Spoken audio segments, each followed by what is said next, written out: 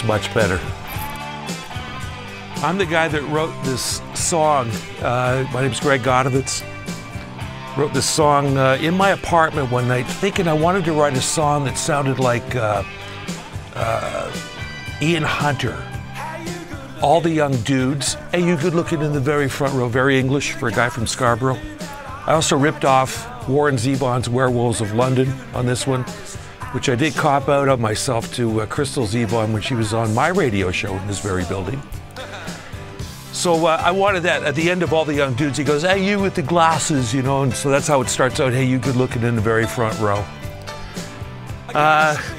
This song did very well for us. I found out later on that it was on, there was an AM station that was quite popular back in the day, this one. But it was on their chart for 28 weeks, which is a pretty good run.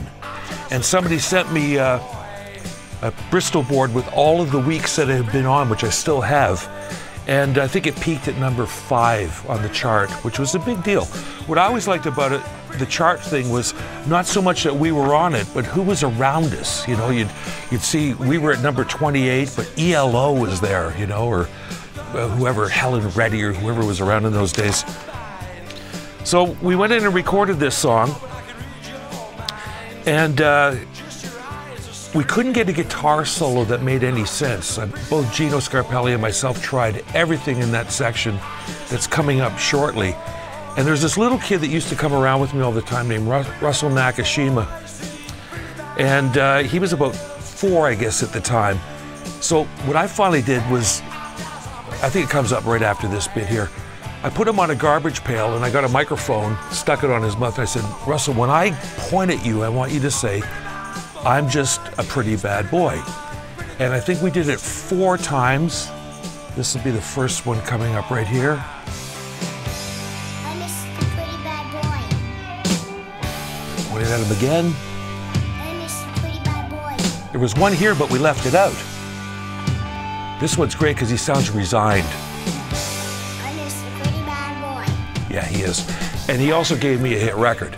It was like having a little kitten mewing on your record, because every girl in the country that heard it, you know, took it to the top of the charts everywhere. And I think it was probably the most money I ever made from a song. I mean, it's pretty bad when you have a band that everybody's looking at as iconic and everything, but you only really had one hit single, you know?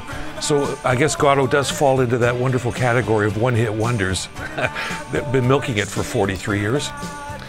That's pretty much the story of A Pretty Bad Boy. I think there's also a girl makes a cameo in there. She says, just your eyes are screaming, and she goes, anytime, in this sultry voice. We had a lot of fun with it. I remember we didn't take the song too serious ourselves until it started, you know, expanding our fortunes. And all of a sudden we went from being a bar band to being a bar band that was playing in small arenas and traveling all over the place.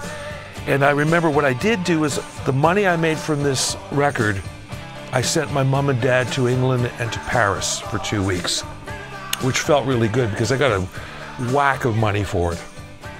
And that basically is the story of Pretty Bad Boy. You can blame me.